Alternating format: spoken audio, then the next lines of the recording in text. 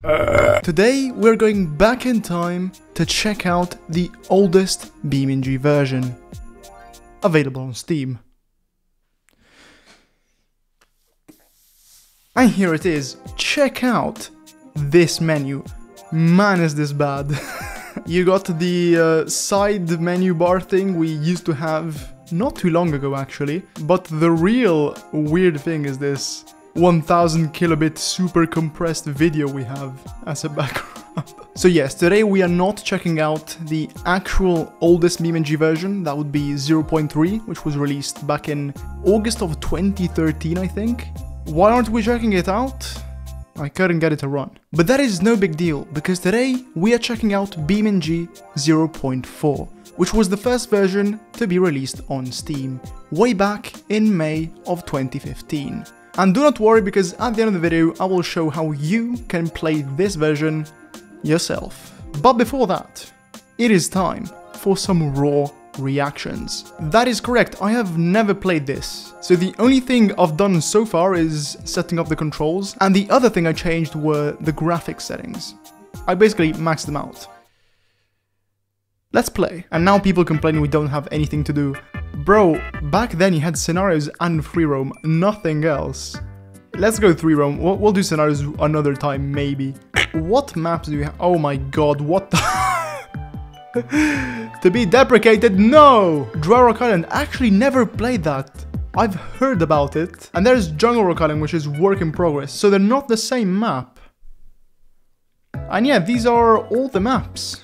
But you know, there's only one correct map you can spawn on for the first time. Derby Arena grid map. Here we go, boys. Oh shit, my headphones. Loading screen is really What? And so here it is.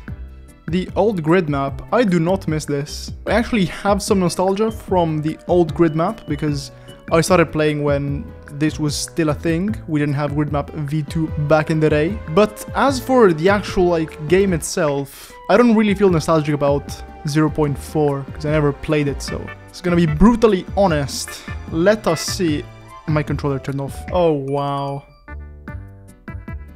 Oh wow. Look at the D series. It doesn't look that different. I mean, we did get, what, 2 remasters? They did a great job of keeping it authentic. As for the interior, man, you know what? It ain't that bad. I'm now gonna rev it. I think it's like the old sound. I think we did have it in 0.12 or whatever it was when I started playing. Oh man. Oh man. How does it redline? What the? It goes past the red line. What the hell? I'm gonna put it into gear and drive it. I think I did not map my controller correctly. It keeps resetting too. Oh my god. You know what? I would like to thank channel members for keeping me mentally sane. Kinda. And if you too want to waste money in the best way possible, channel memberships offer a Okay, we get it. I'm gonna put it into gear.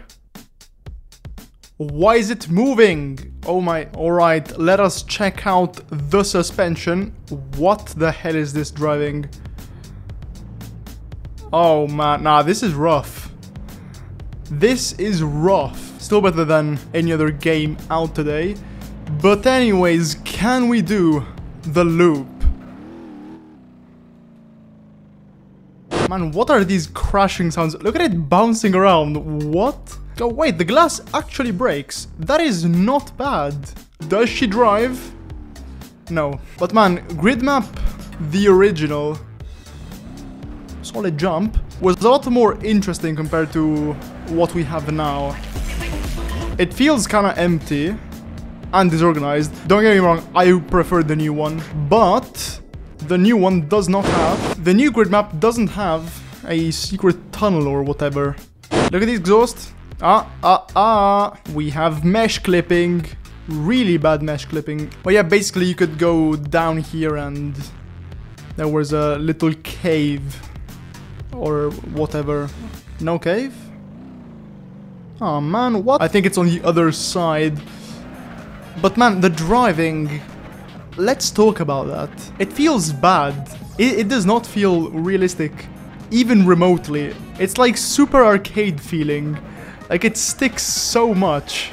And the gravity feels off, I don't know. Yeah, there's the cave. No crashing sounds, even though we turn on the lights.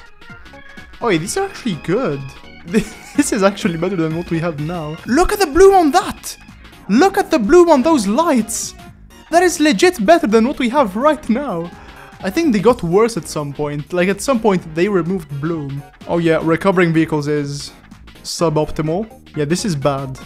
The last thing I want to check out is a head-on collision. Let us see. I hate these crashing sounds. What the hell? Overall, 3 out of 10 crash. And definitely better than whatever you can find on Modland. You know what? We'll check out Dry Rock Island and Jungle Rock Island later to see if they're different maps or whatever. First of all though, Small Island. Yes, please. Oh man, this is lush. What? Also, listen to these ambient sounds. These are much better than what we have right now. This ain't bad, actually. I think we should change car, though. Look at the pigeon. Oh my god. But there aren't many cars. Oh. Wait, is that it? Oh, that's unfortunate. Anyways. No configurations. Do at least have baby blue. What is this? Sea blue. Nah, man. Blech. Oh my god. Oh my god, it's so cute. Oh, it's so weird. Pre-remaster pigeon is so goofy. Anyways, I'm gonna rev it now.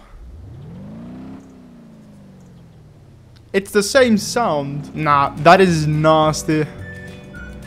Look at the launch on this thing. Holy shit. We are zooming. How quick is it? This is the oldest pigeon moment. But yeah, as for the actual driving, bro, it's ass. It's total shit. Like that, no crashing sounds when it bounces around. It's a little bit of off-roading. Man, this ocean sound. What happens if we go in the ocean? It just instantly dies. Oh, we're going down. Gentlemen, welcome aboard the pigeon submarine. This is... What? Look at it stretching around. What the hell? This stretching effect, we need it back. Why did they remove it? Look at that white... Nah, underwater is actually better. Some things are legit better than what we have right now. But yeah, the driving is really nothing special. Compared to now, which basically feels real, just wait for them to add tire thermals and BeamNG will be the most realistic simulator. Seeing where it comes from, man, have the devs been hard at work. Then again, they're probably locked into some Chinese gulag working 24/7.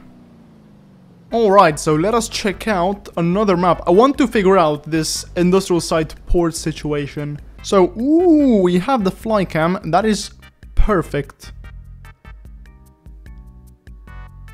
What is this? So some parts, such as this one, I do recognize. And yeah, overall, it is pretty close. The exit is closed off. Let me see.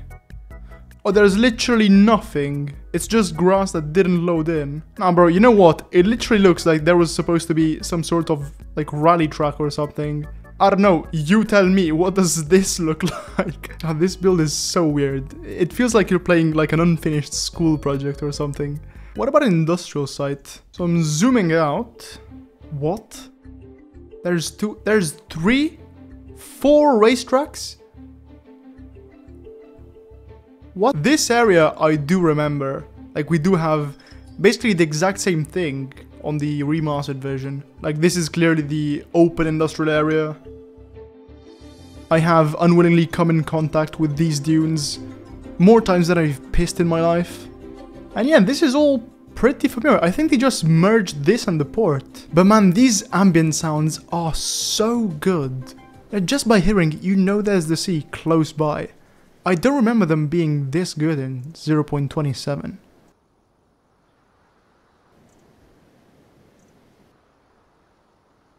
Now, East Coast USA. You know what? I want to try the Covet. Okay, alright. What is this cursed thumbnail? Let's go with the race one, why not? Look at that, the game is lagging. And they didn't have number plates. Wow. Anyways, I'm gonna rev this boy, hopefully. It does not sound like the other cars we tested. Oh my god, this sound is so bad. Oh! What the fuck? We literally had a wheel launch into space. Alright, you know what? Clutch dump. Nah man, the handling physics are so ass. It's so hard to drive. And the lag, man. Drift? I wanna test Jungle Rock Island. But the thing that kinda concerns me is that work in progress. Oh, come on, it's not that bad. Let's see why it's still a work in progress. Jesus Christ. Yeah, you know what else is work in progress? My driving. Every day my driving gets slightly worse. Yeah, this... oh my god. It does not turn! Is there nighttime? So we do have the environment. Ooh, we have gravity. Okay. And yes, we do indeed have time. Yeah, nighttime is one of those things they struggle to get right for some reason. But you know what? You have shadows, because at night, you know, you do have shadows. There's the moon. And this bloom, man, why is it so good? But as for everything else, nah. Nah, man, you know what? This seems pretty finished to me. And now, gentlemen, it is time to check out Dry Rock Island. This is such a myth for me. I never played it. I only saw a couple minutes of footage. So yeah, I'm curious to see what this is all about. Parking lot moment. Also, why was this removed? Dev. Oh, this is big. Big map. Oh, the lag. Okay. Yeah, it does not run well. Let's go off-road. Forget. Also, if you're wondering why I'm using controller and not a wheel. If you're wondering why I'm using a controller and not a wheel, it's for convenience. But you know what? If this video gets 30,000 likes, I'll suffer for you and try this goofy handling with my 8Nm steering wheel. I don't think it's gonna be fun, not gonna lie. But yeah, I'm trying to understand why this map is gone. Ooh, those reflections. Ooh, man, how does it run so bad with a 4090? How? I cannot imagine how badly it run then. Let's do some comparisons, starting with the number of vehicles. BeamNG 0.4 has 10 cars, while 0.27 has 34. This alone is very impressive, but it's even more so when you consider that the vehicles in 0.27 are hugely more detailed and feature a lot more configurations, some of which could easily be considered separate vehicles. As for levels, BeamNG 0.4 has 11 maps, while 0.27 has 15. This isn't as impressive as the vehicles, but at least the difference in quality is pretty big. Though I do miss all the foliage we had in 0.4. When it comes to driving physics, BeamNG 0.4 is a fucking joke. Nah bro, seriously, it feels like an arcade game. On the other hand, 0.27 is just a couple updates from feeling real. Graphics are weird.